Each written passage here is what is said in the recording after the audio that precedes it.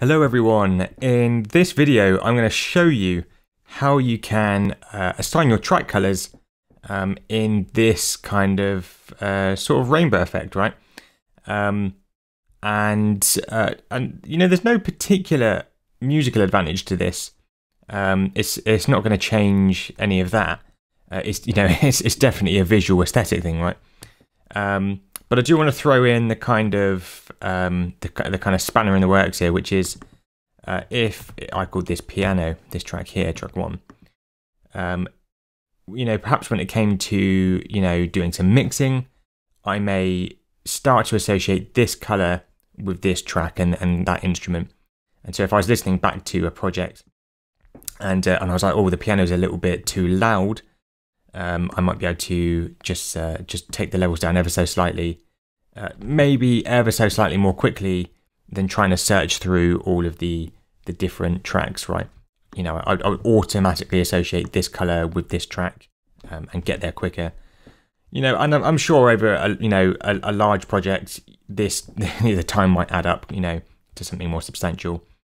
But I think really, it's a preference thing. You know, many people get by just fine without doing this. So it's entirely up to you. Personally, I prefer the colors. It does help me to stay a little bit more organized. And I feel like I get there a little bit quicker, even if I don't.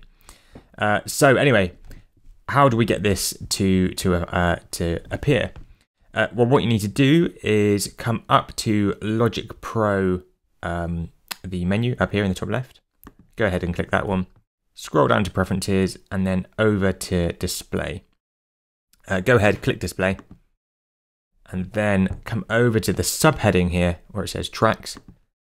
And then down to Appearance here. And then click on where it says Color here. So we've got 3 options in this drop-down menu. Static basically just means that every new track that you create will have the Logic default color, which if you haven't set it is usually a kind of green. But if you have set it to something else, it'll be whatever that color is. Auto Progress 24 means that Logic will add in colors in a kind of gradient that goes from one color and gradually transitions through 24 different colors. So that's what the 24 means, and the progress just means that it's going to sort of gradiate through those different colors. So you'll get that kind of rainbow effect basically. Auto Progress 96, that just means there are 96 different shades or different colors, and that's what we've got here in the background. So we'll go ahead, we'll click this Auto Progress 24, and I'm going to go ahead and delete all of these tracks.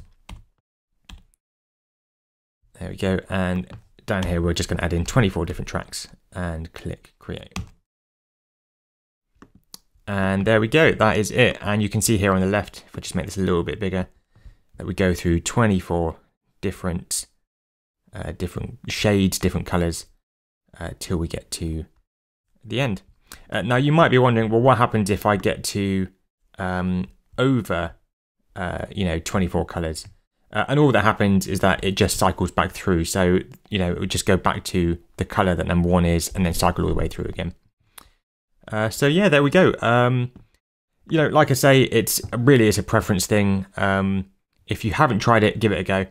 It's definitely worth doing. And if you're, if you've started a project already, it won't automatically assign colors to tracks that already exist, right? It'll only apply this once you've selected this up in Preferences. So just bear that in mind.